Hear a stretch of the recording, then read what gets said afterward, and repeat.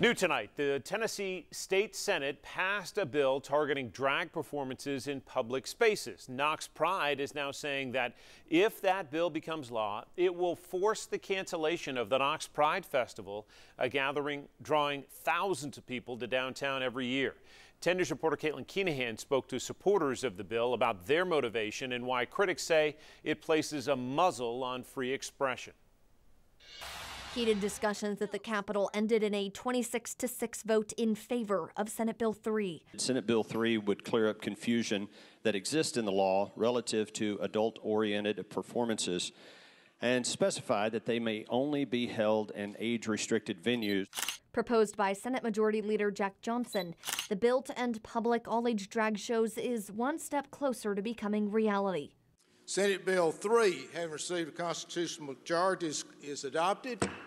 Now in the hands of the House, some Democrats like Gloria Johnson plan to vote no. If you don't want to go to a drag show, you don't have to. So how likely is this bill to pass in the House?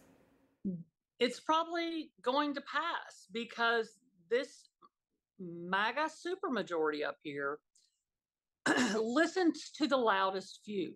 Nothing new. Unfortunately, in Tennessee, the slate of hate is a normal thing that we're used to every year. John Camp, the CEO of Knox Pride, says if this bill becomes law, Knoxville's Pride Festival will be canceled. Pride Fest 2022, we had 75,000 attendees over 3 days at World's Fair Park. We had 125 entertainers, and about 100 of those were drag performers. But on the Senate floor, Johnson said public Pride events could still happen. By the way, they can have the event.